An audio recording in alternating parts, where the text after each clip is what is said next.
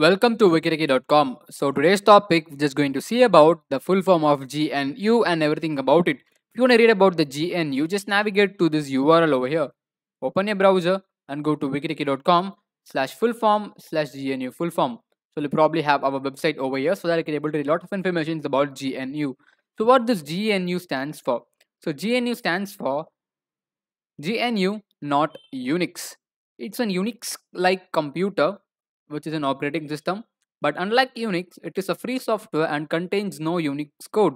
It is pronounced as GNU, which is like sometimes also written as a GNU, which is like General Public License, and it is based on the GNU hardware kernel, and it's intended to develop and share the software for free of charges for its all users as is the source code is online, which is for free, which is an open source as well. Its logo is GNU, which is like head of a large dark antelope with extended head. It's originally designed by the Eitni Susvera, later by the Hackett, by designed by the Easy to the bolder of versions of this logo as well, which represents the GNU software and the project. It's free software foundation materials. So we'll be having when it was started by, which is like Richard Stallman in 1983, and the development began on January 5th of 1984. The most objective of GNU was to provide the free software which is similar to Unix. So it is named as the Unix like computer but not contains no Unix code as well, which is available in multiple languages as well. So down is just having a lot of information about it. You can able to read it from our site. I will be having the history and objectives of it.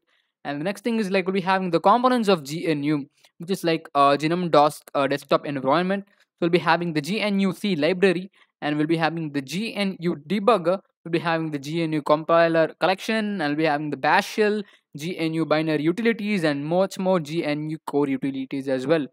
So these are the components of GNU. You can able to read it from here. And we'll be having the advantages of GNU. What is the advantage? What is the need of going for this GNU? Just like we'll be having the multitasking. It's actually low cost. It's actually free, of course. It's open source and the software packages. It's network friendliness and its performance so good compared to Unix and much more. And be having compatibility and configurability so good and user friendly and stable and so secure.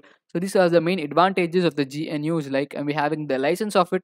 So the Richard Stallman wrote the license for the development of this needed software as well. So this license is used by the most GNU softwares also for a lot of free, which is like they aren't any parts of GNU projects, which is actually open source as well. So these are the pretty good information about the GNU and everything about GNU. You can able to read it from our sites. So thank you for watching and have a nice day.